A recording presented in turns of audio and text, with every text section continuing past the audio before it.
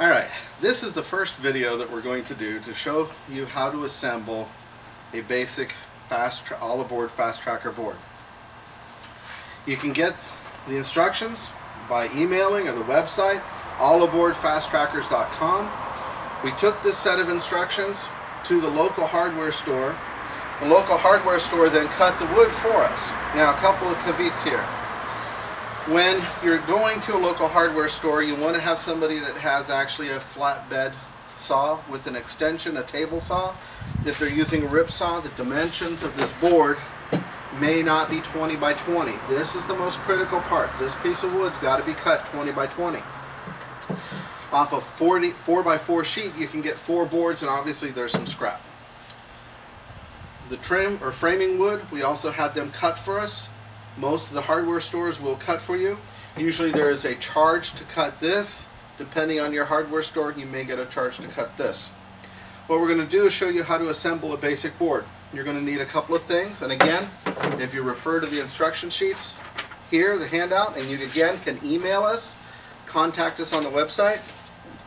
You're going to need some drywall screws, both the 1-inch, and then you're going to need the longer drywall screws, the 1 5/8", but only a few for the end. So we bought some in bulk because it was the easiest to obtain. The other thing I highly recommend is getting the Craftsman Speedy Lock Compact Drill and Driver. Part number is 64332. You can get this from Sears, either online or your local Sears store, but this is going to make this job a lot easier. Also, make sure you've got some wood glue. Later on, we're going to talk about gluing carpeting to these, but we're going to assemble these so you can see what we're doing. First thing you're going to want to do is load up the drill, and a cordless drill is recommended. And then you're going to want to have enough table space to lay out the framework and put a little bit of glue on each one of these. You'll notice the nice thing about this little compact drill and driver is it's got a Phillips screw on one end, a drill on the other, and I have to thank Larry Carpenter for turning me on to this one. It makes it a lot easier. You can get this done with one drill instead of hunting around for who knows what. Okay? Again, cordless drill is the easiest. Now, when you're assembling these, I'm going to put the cordless drill down here for a minute. Put the package aside here. We've got 4 boards, so we're going to show a video assembling one. Give you a couple chances. When we're doing this and putting screws in, you're going to do like a 1 2 3 1 2 3. Do your center screws offset, because later on we're going to talk about the option of putting a dowel in to line up the center boards so they don't sink. And it's really easy to drill the hole. It's a matter of lining up the dowel spacing consistently here, which we'll discuss later. So the first thing you want to do is get your boards. Make sure that you have 2 of each of the 20-inch. So you're going to have these boards here, the 1 by 2 by 20, and again the finished will be 1.5 by 3/4. You want to make sure that these boards create a framework underneath. Now the critical part here is if these boards do not stick all the way to the edge of the plywood, that's fine. You want the plywood to have a slight overhang or stick out farther than this board here. If you do that, we should have something like this that we're going to screw together. These boards should never stick past this plywood. If they stick out like this, it'll prevent the track from coupling. So once you have that laid out in your mind, then it's a matter of just setting this framework down. We'll set the top aside. We're going to put some glue down, a thin bit of wood glue, and then we're going to drill and screw in the holes to the board. So we're going to take this, we're going to set this aside. We've got our framework. And again, don't use a lot of glue, because whatever you use, you're going to have to clean up later. So that's again, assuming you use too much. Oftentimes a little bit of glue is better than too much. And of course the glue is going to want to come out. There we go.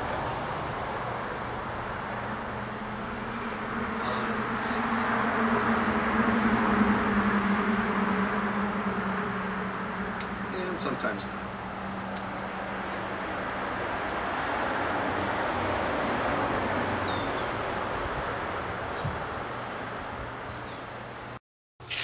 take a look and make sure you're... Alright, we've got the glue applied, and I figured that everybody didn't need to see the tedious things. The idea is when you're putting on the glue, very, very thin film, because again, whatever you put on, if it doesn't glue, it's going to ooze out. Okay, take your board, set it on top of your framework. Again, you want to make sure this framework is parallel. And if you screw like the first end sides first, and then you can double check the middle if it doesn't want to cooperate, that's fine. So we're going to take our drywall screws here. First thing we're going to do is drill a couple of holes. When you're doing it, it helps to look at the edge of the board.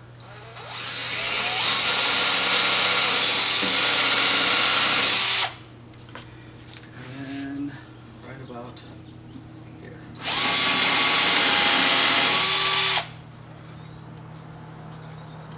And your middle should be offset. Once that's done, important part of this little craftsman thing, make sure you lock it. I've forgotten a couple times. Driving your screws. Should be nice and easy.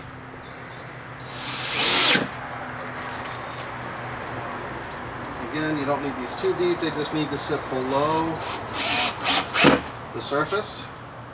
So when you lay down the carpet and the track, nothing's interfering. So we have one side done. Now I'm going to check. Again, there may be some shifting. You want it as tight as possible.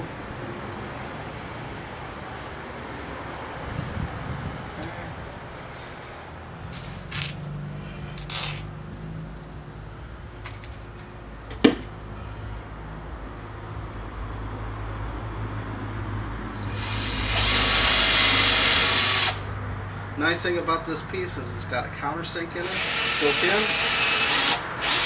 And all you're doing is drilling a pilot hole to prevent any splitting.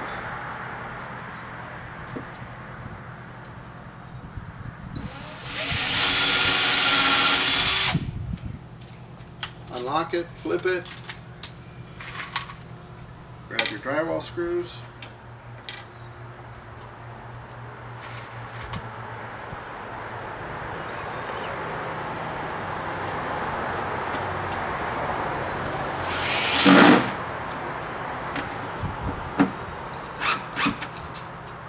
If it hops a little bit, just give it a little more downward pressure. Again, you don't want it to break anything, but you want it to sit flush with the board. It may take a little practice. I'm not a woodworker by trade, so I can be dangerous. Alright, now that we've got that, it's time to check the alignment of the board. So as you can see, this front board here is shifted inwards.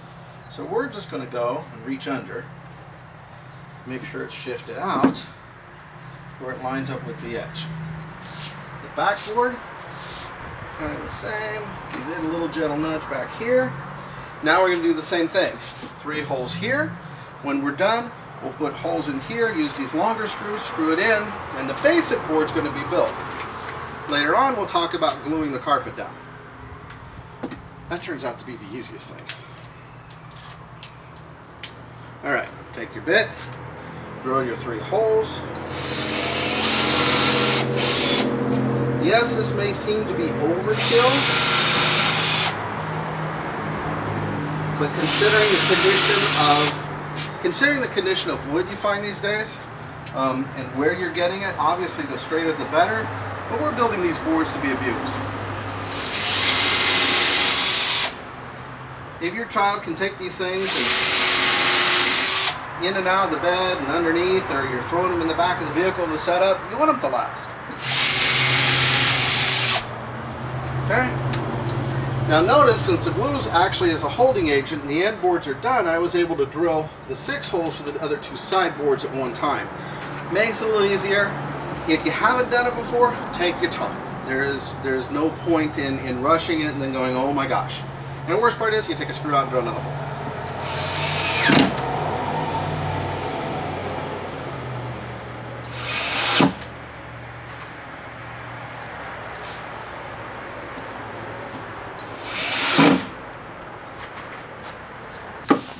the last of screws. So now what you have, if you look here, is essentially the Fastracker board. Now what we're going to do is drill 2 screws in on each corner, 2 screws in on each corner. And the reason we're doing that is that we found this wood wants to pull away even though you've got all these screws here. And again, we want to make this as bulletproof as possible, right? The last thing you want to do is have this thing not working perfectly when you're out doing your train layout or setup, and hopefully encourage you to build lots more boards. So we're going to drill a hole in each corner.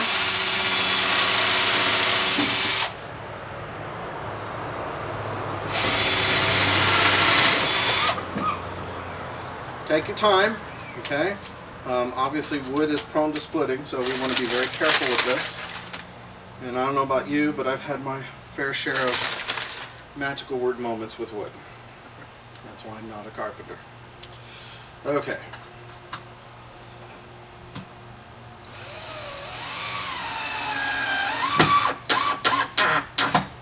You want it just flush enough, go slow, keep your pressure vertical. For those of you that are carpenters, I'm probably doing something completely wrong, you can let me know.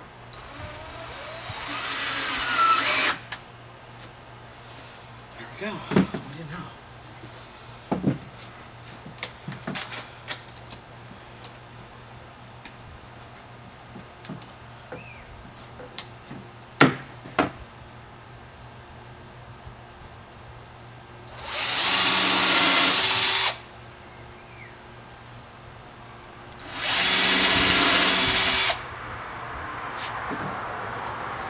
Now you'll notice, if you're close and I can see, that we have one board here that is a little sticking out of this edge.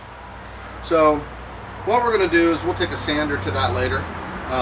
If you got some sanding paper or sander, you can sand that down so the track fitting edge will fit. It's not that big a deal if you go a little bit over. Again, under is better.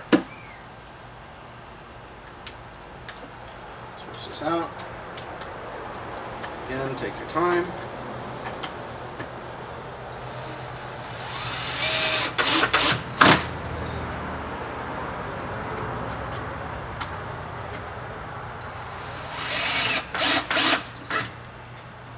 And there you go. One fully assembled basic Fastrack board. Obviously, it's missing a few things. It's missing paint on the end, which we'll cover later. It's missing the carpeting and, of course, the track. So, later on in the video, we'll talk about putting carpet on, talk about putting paint, and putting the track on. Alright, all aboard Fastrackers. As you can see, we've got 4 modules here. 3 there, 1 here. So now what we're going to do is a little bit of paint. This is like the easiest part of the deal. You can have anybody do it, because all we're going to do is paint one exposed side. Bottom, top, curl it around. This one will paint 2 because it could be a potential corner piece in the future. Corner pieces get 2 sides painted. Choose the best 2 sides because the track is going to curve this way. Okay? If you get a switch track where the track curves and goes straight, you may want to always paint the side because there may be days you use it as a corner with a bumper or straight through. Then you're not going to need it, but you'll be glad if you have to use it as a corner. Now, for the boards we built so far, I believe we got this at Home Depot. That's the color SG-730 Tawny Port. It is not a wine, but apparently it sounds like one. But that is the brownish color we're going to use. So, with any paint, have your brush, except this one's pretty down and dirty because all we're going to do is paint this one side and this side here, and then move on. Pretty darn simple. You can paint whatever color you want. If you have a group, it's nice to have the boards the same, but then again, it doesn't have to be. It really is just up to your imagination. What we have thought about, though, and it is recommended, is that every set of boards, whether it's a set of 6 or 8 boards to make an oval, should probably be painted the same color. Only because you want some consistency in this set per se. Transition boards, other buddies' boards, or if you're putting a couple sets together, really not a big deal. And really, you know, it's up to you. I mean, it's your stuff. So, you know, have fun with it. The idea is that these are all toys. And I don't know about you, but I'm free to admit and happy to admit that I'm a kid, a big kid that plays with toys. I don't want to grow up. I refuse, and therefore I play with trains and toys. You'll notice I'm overlapping a little bit, only because when we glue the carpet down, there's a little bit of peel up or whatever. It just makes it nice. Makes it easy to where you don't have to worry about it. Bottom side, just paint the bottom. Doesn't have to be perfect. It's pretty much a very simple process. Get that put on there, and voila, one painted board. Paint around the corners a little bit, and then again we're going to paint down this side, because again this may be a corner board in the future, and just so you can see in the video what we do. Again, the paint will soak into the wood, that's fine. If I'm horrifying the professional painters out there, I'm truly sorry, but it is a toy. Really do what sounds good to you. There is no right or wrong on this. I'm sure there's a painting technique I'm missing out on, but that's okay. Okay? Once you got fairly even color coverage, you just want to get the bottom painted. And voila. And we have a board that's much closer to being done. Okay? Again, if you have any questions, email me from the website, allaboardfastrackers.com, webmaster at All Aboard Fastrackers, and we can answer your questions to the best of my ability. Okay? Alright. Down and dirty, not perfect, but a little brush, a little paint, you got the idea. With our boards being done, we're going to now glue down the carpeting. You can get indoor-outdoor carpeting at any home supply. Again, we went to the same place. You can contact me for the build sheet. So we got some green indoor-outdoor carpeting. There are different piles. The Do-It-Yourself Center in Fontana, where I got this, happens to stock indoor-outdoor carpeting that's like more like a felt, where it doesn't have a pile. The original set of boards we have, you can see a carpet pile in them. Honestly, when everything's assembled, you'll never tell. But you can get different colors. You could do brown, you could do gray, whatever you want to do. Okay? So the idea here is that we're going to glue these down, we'll get it set, you trim them off, and then it's basically lay the track and you're done. So the easiest way to do that is with an all-in-one adhesive. This one is called Stick and Stay. It's basically anything that will glue indoor-outdoor carpet off the shelf. You want a spreader. The idea is not to get this super thick. It's to get it to where it will stay without gooping up everything. Okay? Use a good amount. You may have to play with this a couple of times. I know that I did. I had some good teachers showed me this the first time. Again, I am by no means construction, so if I'm really hosing it, you can let me know. Send me an email. I appreciate all tips, but please remember this is by no means done by an expert. I can tell you for sure that you want to get as much of this to the edges, and you want this thin. You want this spread out. And you want to be able to cover as much of this board as possible. Sometimes this stuff is easy to get out of the container, sometimes not. And again, the more you work with it, you'll begin to learn how much you need. I haven't done a lot of these. I've only done enough that I get it to work, but I'm by no means an expert. So the caveat of your experiences at home may be different. Certainly apply.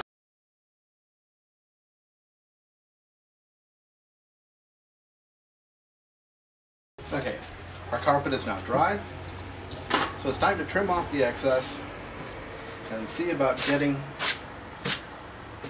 to mounting some track. So the first point here is use your board as a guide.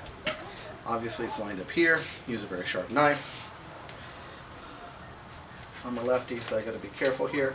And just take your time, and this should trim up very nicely.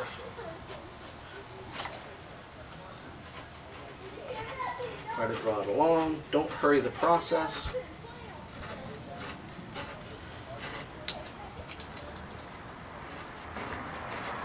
I'm sure that a lot of you out there will have a better way of doing this or a better tip.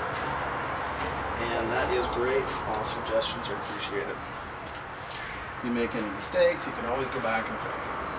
It's not that big a deal.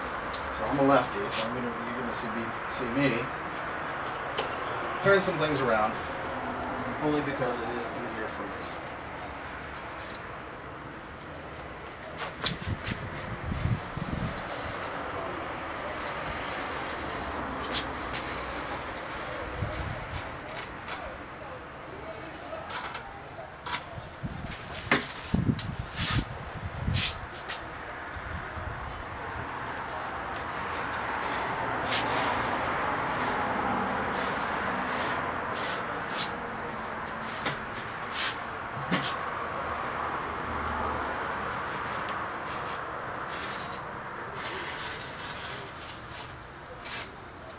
Okay. One finish, completely blank, Fastrack board. Now, the next thing to do is mount your track. Obviously you want to mount the track to right about there. And if you look on the curve there, the curve will provide your buffer. Typically the spacing, I believe, is, you say, 1/4 of an inch from the edge of road bed to edge of the board. If you're not sure, I suggest doing your corner modules first, because your corners have to come fully to the edge. This has a little bit of carpet overhang here. And then what you can do is line up, do 4 corners, do 4 straights. Then you can put straights in between, make sure your boards line up. And the finished product, like we've done today, is something like this. Snaps together. When you go to hook the boards together, basically you just pop it together. The Fastrack will actually hold it together and secure it. Okay?